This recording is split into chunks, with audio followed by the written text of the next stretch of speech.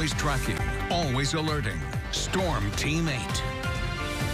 Welcome back. I hope that you've enjoyed your weekend. We've had some really beautiful weather over the past few days. Nice enough that you could keep the air conditioner off, but that changed as we went through this Sunday. Starting to work in some more mugginess, and that's going to set the tone for this week. It looks like we'll have some pretty warm temperatures with highs extending from the mid-80s to the low 90s, and we will have those dew points up around 70 degrees. That's also going to feed into several chances for some showers and storms as we go through this week. So it looks like we'll have, again, some more mugginess. It'll feel more moist outside as you move through this week. We'll take a look in Allendale now. You can find that we have mostly cloudy skies. Same story in Grand Rapids at this moment. Much more cloud covered today. Our temperature is measured at 82 degrees. The dew point has climbed near 70 degrees. The wind is from the southwest now at 11 miles per hour, continuing to feed in some more moist air. There's a look at our temperatures now across lower Michigan. They range from the mid-70s in Muskegon, where they're currently dealing with some showers, to the mid-80s in Flint. It's 86 there.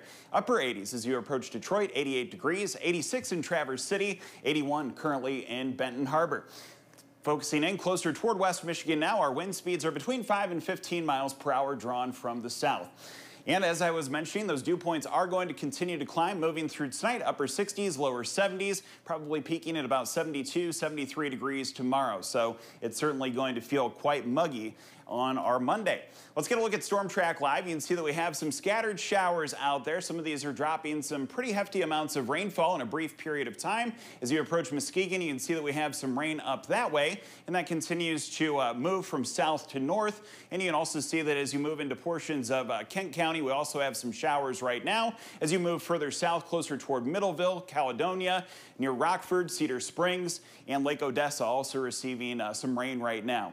Let's go to Futurecast. You can find that we will have some more scattered showers, a few storms as we go through tonight. It looks like that coverage expands as we lead into the middle of the day on Monday with a couple of isolated, stronger storms possible. No severe weather expected for Monday, but as we get to later portions of this week, it does look like on Thursday there may be a chance at developing a few stronger storms. Here's the severe weather risk for tomorrow. Toward the Dakotas, you can see a slight risk and also a marginal risk further to the southwest of Michigan. So we'll continue to monitor that situation. Here as we go through time on Futurecast leading into Wednesday and Thursday, you can see the system coming later this week with another chance of some showers and storms, likely on Thursday and then into Friday, and that does present the chance of some severe weather to happen. Lows tonight should be falling into the middle and upper 60s. Not quite as comfortable. You'll definitely want to turn on the air conditioner. 67 in White Cloud, 68 tonight in Greenville, and 69 in Muskegon. A low temperature tonight of 68 in Grand Rapids, 67 in Saugatuck, and further south. Also lows in those middle to upper 60s, including 69 in Coldwater and Sturgis. Here's the 8-day forecast. Humid, that's the name of the game this week. Dew points around 70 degrees, highs in the middle to upper 80s, touching 90 on Wednesday afternoon, before it looks like we welcome back some sunshine next weekend. Amanda?